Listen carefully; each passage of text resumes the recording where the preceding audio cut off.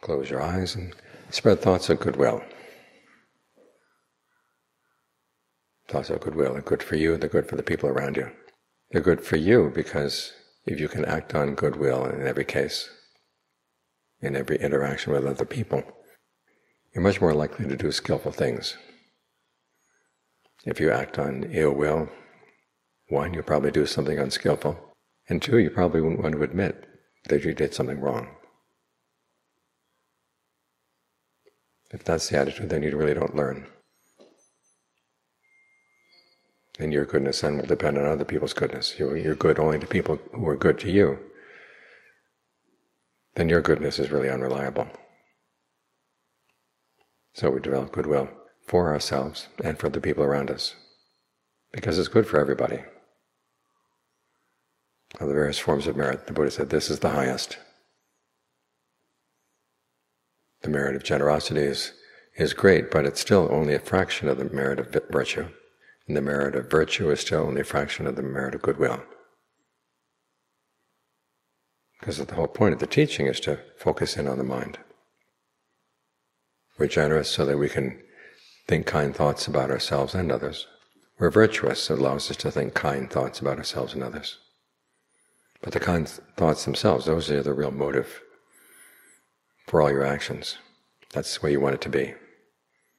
Because when that's the motive, then you're much more likely to enjoy the results of good actions. The important thing is that you not get careless and not get heedless. That's why the meditation doesn't end with goodwill. It begins with goodwill, but then it moves on to developing a good solid state of concentration in the mind. You stay with the breath coming in, the breath going out, and you make it comfortable. So it's a good place to stay. And as the mind settles in with the breath, then it can see itself more clearly and can understand itself. And this is where you really do the real work of the meditation. When you understand yourself and see that unskillful habits are still there in the mind, and you figure out ways of cutting them back and then uprooting them. And as for skillful habits, you develop them until they bear fruit. The fruit of a happiness is really reliable. So we start with simple things like generosity, virtue, and goodwill. We move into the mind, get some control over our mind, so we can think the thoughts we want to think and don't have to think the thoughts we don't want to think.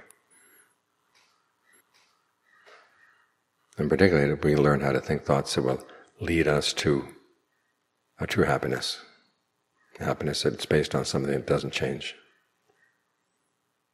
but which can be found inside. We each of us have something really of value inside us, and yet we act as if there was nothing there. We fritter away our days with little things, and the big issues of life don't get addressed. So turn around, look at your mind, because the mind is the source of all suffering, but it's also the source of all potential for true happiness. It's all in what you cultivate. So you've got this powerful mind. Make sure you use the power well.